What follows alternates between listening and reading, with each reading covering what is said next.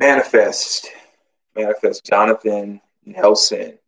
One of the hardest, toughest, one of the most challenging things as believers in the body of Christ is manifesting, or literally what that means is us becoming what's in us, it now moving from inside of us to now on the outside of us turning into. It's almost like I think of a butterfly caterpillar, where that caterpillar goes into that cocoon, and while it's in that cocoon, there's a season of where you look from it on the outside, and the cocoon does not look appealing, does not look attractive, but over time there's a morphing going on, morphication that's going on, and that that caterpillar is turning into a beautiful butterfly. And soon what that caterpillar has become will be manifested. It will be made known. Everybody will be made aware of it. And so when we talk about manifestation, we're talking about a walk so close with Christ where everything he put in us begins to exude from us, begins to spill over out of us.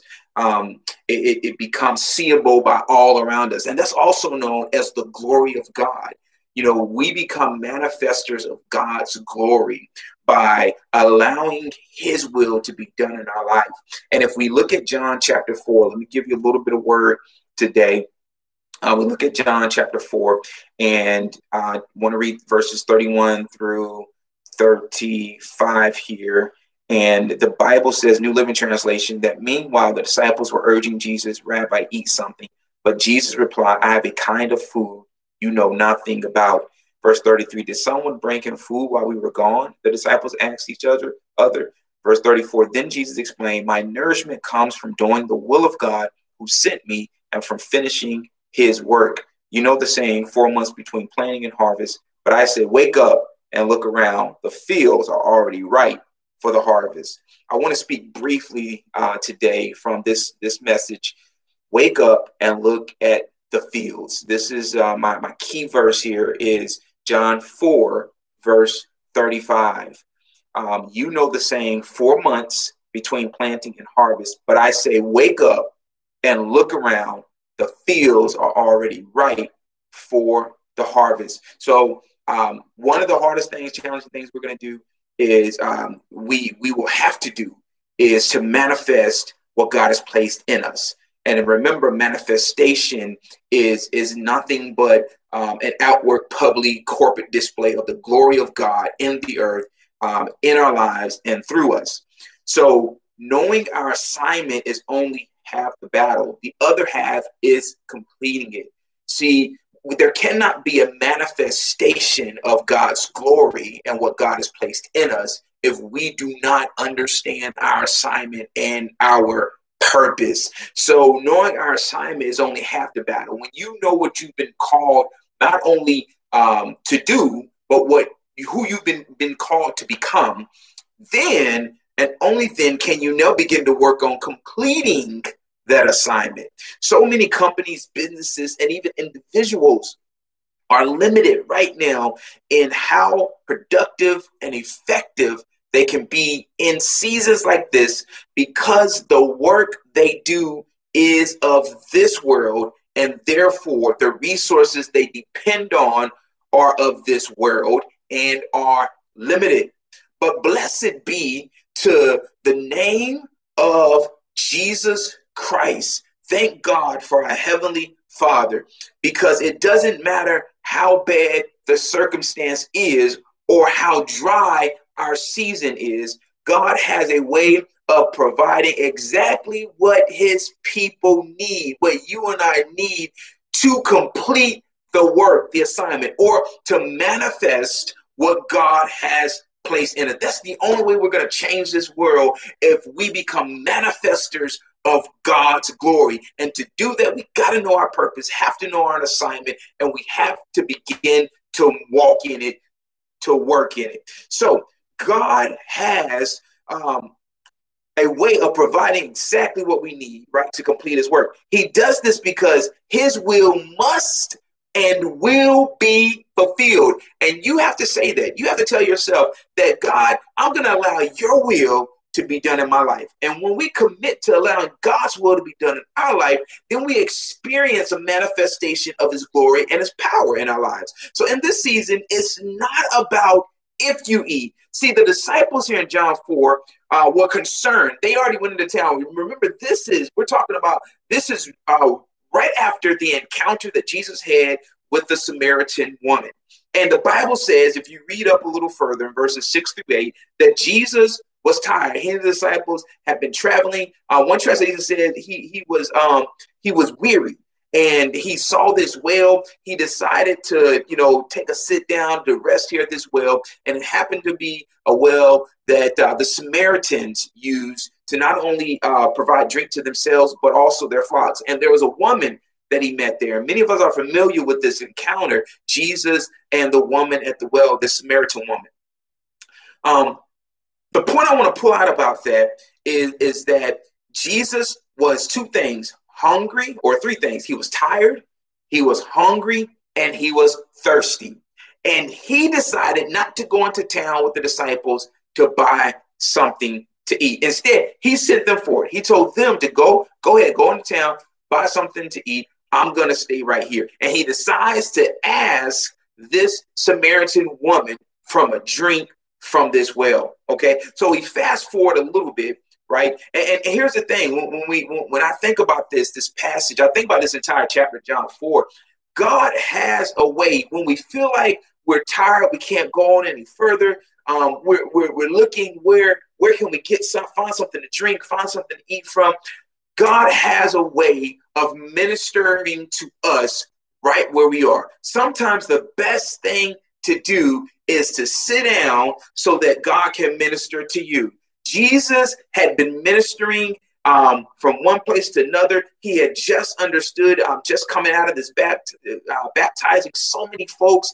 John was baptizing, his disciples were baptizing, and Jesus was ministering to, the multitude. And now he has gotten to a place where he's just tired and he can't go on any further. He was, again, not only God manifested in the flesh, but he also had this humanity side of him that needed to be ministered to. And it's encouraging to me to see Jesus take a break and ask the Samaritan woman to minister to him. And sometimes the best thing we can do in seasons like this is to sit down and take a break and let God send some resources, some nourishment, send someone to minister to us. Has nothing to do with you being lazy, has nothing to do with you not wanting to work. But sometimes we get to a place in our walk in the body of Christ where God says, just rest and watch me provide in this season.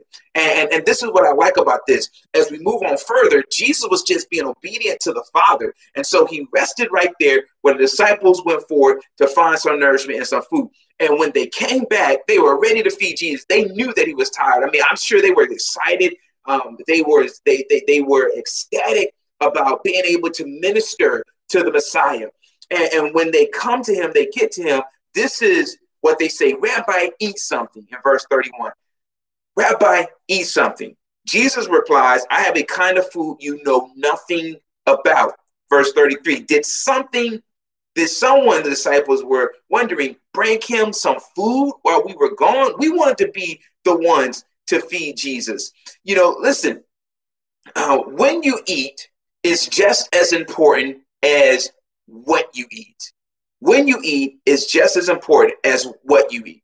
And I could probably imagine, just using my creativity, that disciples probably couldn't even wait till they got back to eat. They probably were so hungry themselves that some of them probably grabbed a little snack while they were in town, probably took a little bit of the food and some of the drink that they purchased and, nibbled on it, drunk some of it on the way to Jesus. They were sure to leave him something, but I'm sure some of them just couldn't wait, because if Jesus was famished, hungry, and thirsty, they more than likely was as well.